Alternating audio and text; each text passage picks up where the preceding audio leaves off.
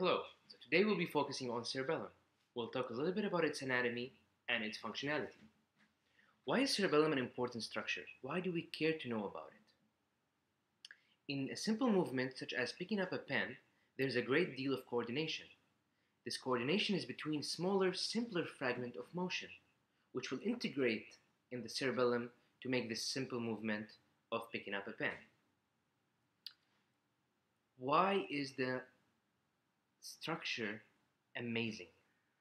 Cerebellum means small brain. As you can see, it is almost 1/10 of the brain, as you can see in the rest structure in the figure. Its location is in the lower posterior region of the brain, and it's literally called the small brain. Cerebellum anatomy is simple. If you can think about it in the rule of three, we have three lobes, three deep nuclei, and three layers.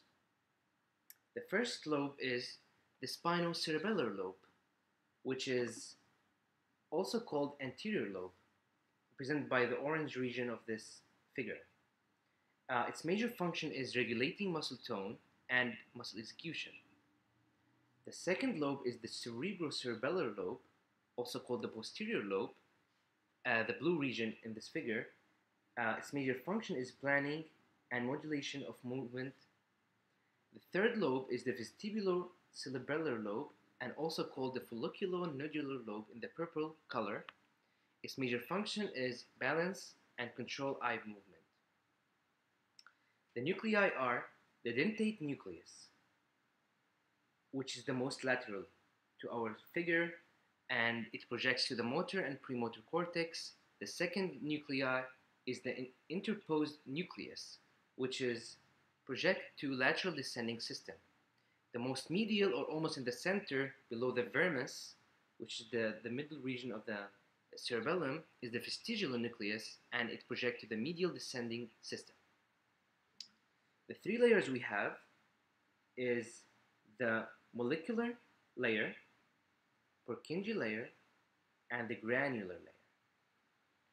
There is two major fibers in the cerebellum, which are Mosi fibers and Clymbing fibers. Also, it's important to note that we have 5 major cells in the cerebellum. One is the stellate cell. Stellate means a star, that's why we have in this shape. We have the basket cell, Purkinje cell, it's my favorite, Golgi cell, and granule cell. It's important to remark that the first 4 cells are all inhibitory, except for the last one, which is number 5, granule cell, is the only excitatory cell in that cerebellum. Now I would like to move to zoom in actually in the cerebellum and look at one of this repetitive unit or circuitry in this structure. As you can see here, we're zooming in this fold of the cerebellum, and we'll be talking about major inputs that actually projects to this cerebellum. We have 2 major inputs. First input is from the sensory nuclei in the spinal cord. The second input is from the inferior olive of the middle. I would like to note here some of our structure that we already introduced to you, which are Purkinje cell plays a major role. We have the granule cells that are, remember, the only excitatory cells. We have Mosi fibers, and our Golgi here, the orange guy with a mustache. We have basket cell and stellate cell. Now, I would like to follow and take you with a tour in how the input actually turn into an output that actually in the end projects to the thalamus and then to the motor cortex. Okay, I'm going to walk you from the first input, which is the sensory nuclei, from the spinal cord and brainstem. Mosi fibers from sensory nuclei synapse on the granule cell at this region. They synapse, which is axons actually, from parallel fibers that innervate Purkinje cells. So as you can see, from granule cell those fibers actually become horizontal, called parallel fibers, that actually synapse with Purkinje cells. Actually, it synapses with the dendrites of the Purkinje cells in this region, which produce simple spikes at high frequency. The other input is from inferior olive, and that's why you see a little olive climbing, because it's climbing the climbing fibers. It goes from the inferior olive in the medulla, goes up climbing fibers that actually synapse on the dendrites and the soma of the Purkinje cells, making complex and low frequency spikes. Those spikes integrate, and the output will be synapsing with the deep cerebellar nuclei, and it's always, as we said, inhibitory synapse, and then projects to the VLC in the thalamus, which actually project in the end to the motor cortex that initiate the movement. There's two major things that I would like to mention in this whole circuitry, that we have two regions where we have inhibition. Two major regions. We have lateral inhibition, which is between stellate cell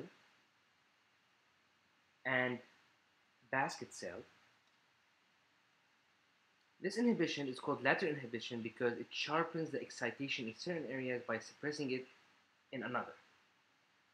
Another region of inhibition is called the rosette, which involves Golgi, Walsey fibers, and portion of the granule cells. Those two inhibition regions work into tuning the motion of in the cerebellum. So what's the goal of this circuitry?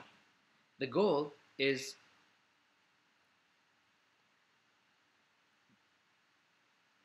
to compare the actual feedback with the expected feedback to fine-tune the motion.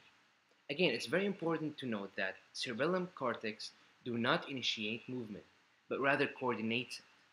The initiator we'll talk about in another movie is the M1, which is the primary motor cortex. I would like to make a little summary about the whole thing we talked about today and about this circuitry specifically, and say that cerebellum receives two major inputs, one from the sensory system from spinal cord and the other one from the other parts of the brain. It actually integrates these sensory inputs and fine-tune our motor activity.